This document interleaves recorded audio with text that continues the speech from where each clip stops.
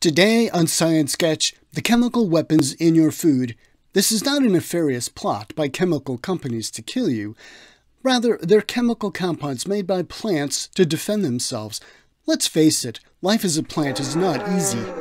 You're fixed in one spot, and if an animal tries to eat you, you can't scare it away. You can't run away. There's no physical way to fight back. Plants use a different strategy. They use a chemical strategy. Over millions of years of natural selection, plants have developed chemical defenses to protect themselves from pathogens, microbes, hungry insects, and vertebrates. In their fruit leaves and roots, plants produce a complex suite of molecules called phytochemicals. These include many essential nutrients and have been the source of life-saving medicines, but often these chemicals are toxic, bitter, or noxious, and made to keep herbivores at bay. In their quest for food, animals learn to keep their distance from dangerous plants, and those that don't learn the lesson may get sicker, weaker, and eventually perish. As we shall see, humans, perversely, find many of these noxious chemicals appealing and use them to make food more interesting. Activating the heat receptors in the mouth is the fastest and most direct way to tell an herbivore, "Don't eat me." Plants in the chili pepper family produce a chemical called capsaicin, which activates the heat receptor called TRPV1. Animals have the TRPV1 receptor, but birds and reptiles do not. Perhaps dinosaurs did not have them either. But who knows? Another chemical defender found in food is Ll-Isothiocyanate.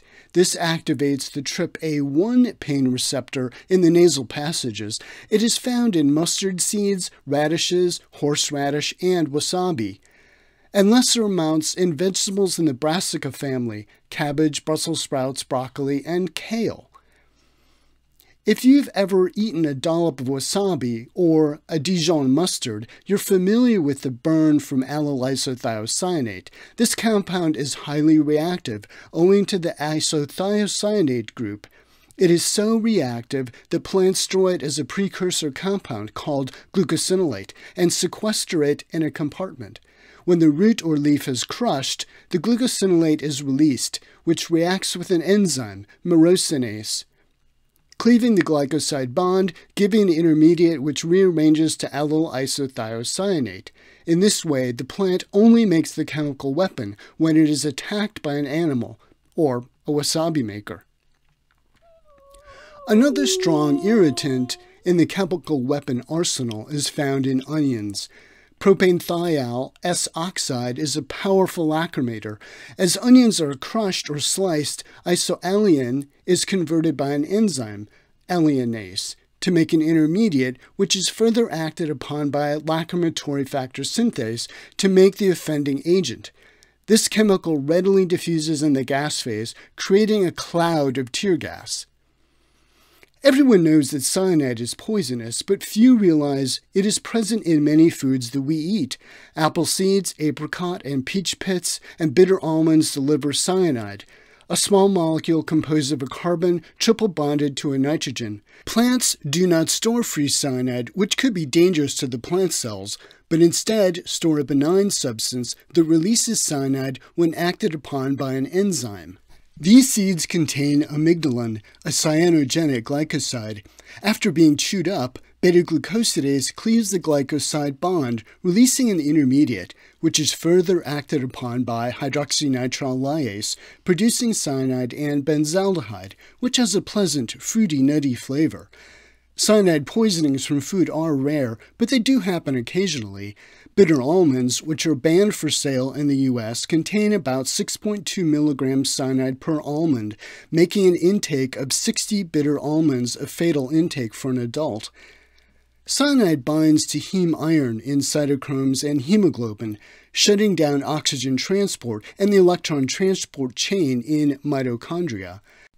Solanine is a natural insecticide found in plants of the nightshade family, including tomatoes, eggplant, and potatoes. Solanine is a neurotoxin, inhibiting acetylcholinesterase and disrupting ion channels. Fatal poisonings are rare. High exposure to solanine can cause nausea, vomiting, and headaches. But in more severe cases, victims can experience hallucinations, loss of sensation, and paralysis. The FDA regulates the amount of solanine in potatoes to 20 milligrams per 100 grams, and solanine levels are usually low, but exposure to sunlight will turn potatoes green and increase solanine levels significantly. Potatoes should be stored in the dark, and the green ones should not be eaten, even if cooked. Almost all plants have some form of chemical defense, and this video has only touched on a few examples from the wild world of phytochemicals. For more Science Sketch videos, please click the subscribe button.